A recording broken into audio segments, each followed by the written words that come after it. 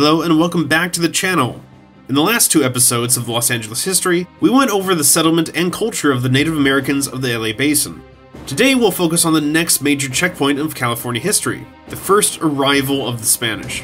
More specifically, the Voyage of Juan Cabrillo, and its implications for Los Angeles and the rest of the region.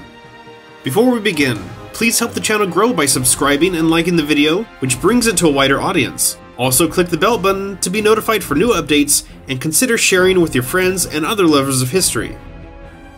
There is not much known about Cabrillo or his voyage, in that most of the information is from secondhand sources, usually written decades after his death. There is, however, an unsigned document that had daily log accounts thought to be from Cabrillo's voyage. Found in some old archives during the 19th century, it was later published, amongst other records about the first explorations of Spanish America compiled and edited by Buckingham Smith. The book was named Colección de varios documentos para la historia de la Florida y tierras adyacentes.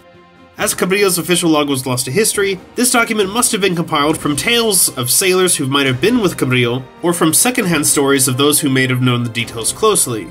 But this is uncertain. It is from this text that I will use later to describe parts of the voyage.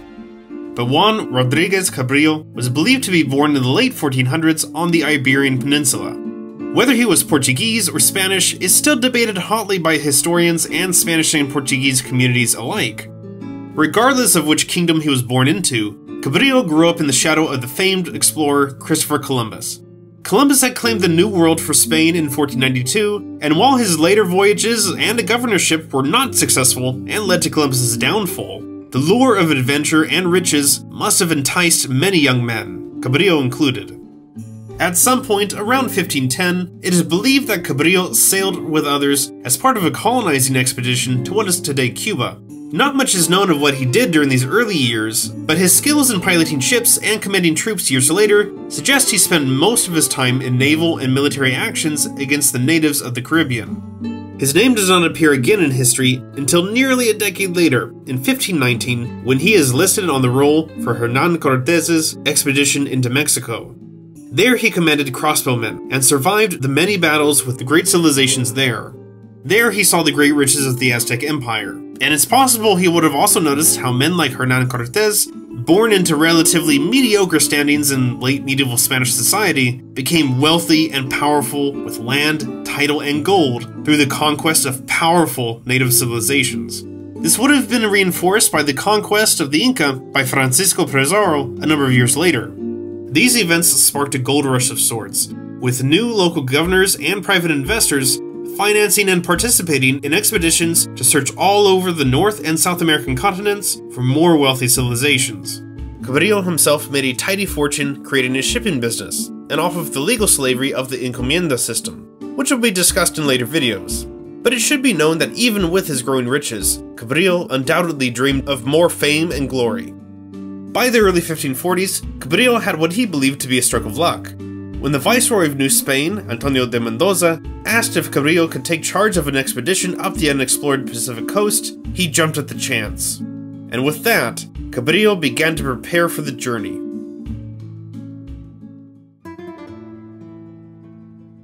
Earlier Spanish exploration of the Pacific coast up to that point had reached as far north as today's Sea of Cortez. Francisco de Ulloa's expedition established that the land to his left, today's Baja California, was a peninsula and not an island, although legends and tales of an enormous Isle of California were still widely told for centuries to come. The land itself was named after the fictional island of California from a popular novel of the early 1500s, Las Sergas de Esplandian, no doubt capitalizing on the stories of Christopher Columbus and the Reconquista of Spain. In the story, the mythic queen, Calafia, rules over the large, rich island filled with strong, powerful women, akin to the tales of the ancient Greek Amazons. Calafia and California are amalgamations of the Arabic words caliph and khalifa, usually denoting rulers of an Islamic caliphate. It is unclear if Cabrillo believed in the myth, but what we do know is that he was tasked with sailing up the distant left side of the peninsula to try and find evidence of riches, document native civilizations, establish friendly relations with said civilizations, and find a rumored water passage that connected Eastern and Western worlds. Cabrillo would also be granted the rich trading rights of any area he discovered, and most likely lead to conquest if things seemed favorable.